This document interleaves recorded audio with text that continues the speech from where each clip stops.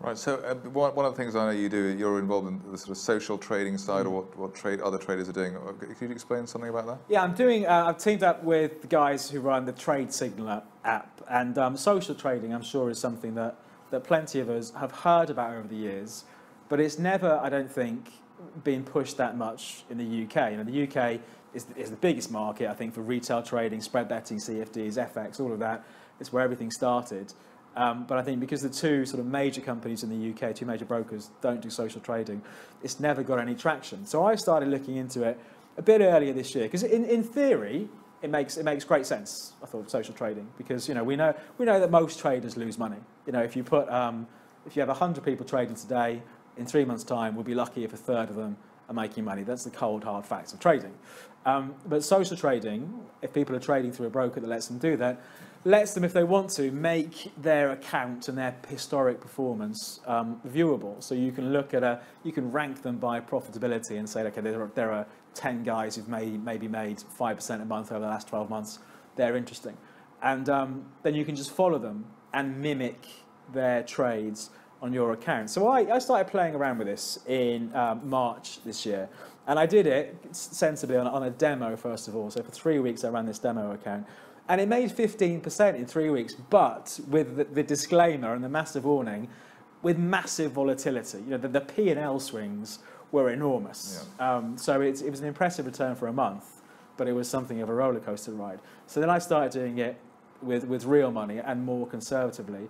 And it's it sort of does what it says in its tin. The idea is to try and find consistently profitable traders who aren't taking on massive levels of risk, who you're confident can crunch out a steady, quarterly profit. And in a low interest rate environment like we're in at the moment, if they can sit there and make a few percent quarter, happy days. So I've been doing it sort of with real money for a few months now, but on a more conservative basis. And I think there's this gap of knowledge of it in the UK. So me and Trade Signal, we're doing this like a weekly newsletter, just highlighting. It's all free. Highlighting which social traders look interesting at the moment, which are maybe going off the boil, what markets people are making money in, just to try and give people something of a helping hand. And for me, this idea of social trading or copy trading, it doesn't replace what you do for yourself, but it's maybe a slightly more conservative and an interesting addition, just to trading normally, where you're sitting there and managing maybe 5 top traders, or who you hope are top traders, rather than sitting there and doing it yourself. And I still do it myself as well. But I think it's maybe an interesting and a bit more of a sedate approach to trading, because I think a common complaint amongst people is they don't have time to research the markets, they don't want to watch the markets all day long.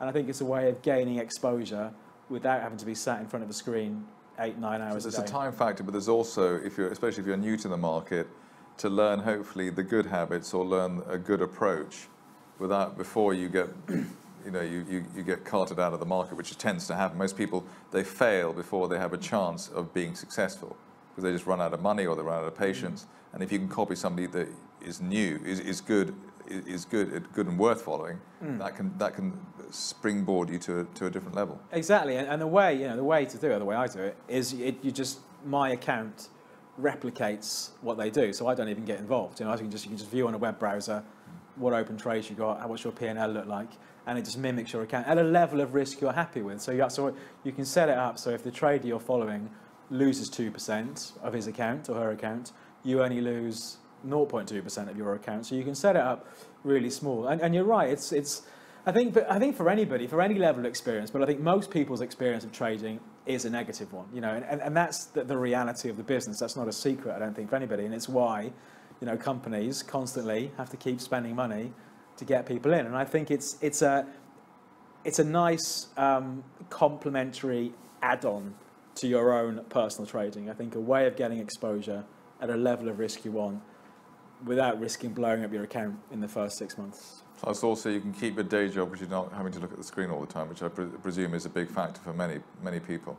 I think it is, but I think actually with trading, like when we were talking about big levels, I think there is a misconception, if we go back to sort of self-directed trading, that you have to sit there and watch the screen all day long. It's definitely, I think, from when I worked at IG and CMC, it's definitely what the feedback we get from a lot of clients. But again, I think if you're looking at big levels in the market, in this day and age of placing orders and having your spread betting platform or your CFD platform on an app, you don't need to watch the screen all day long. But I think a common complaint that people have is they don't have the knowledge, they don't have the time. So the idea of maybe copying profitable traders is a way, I think, of getting around that.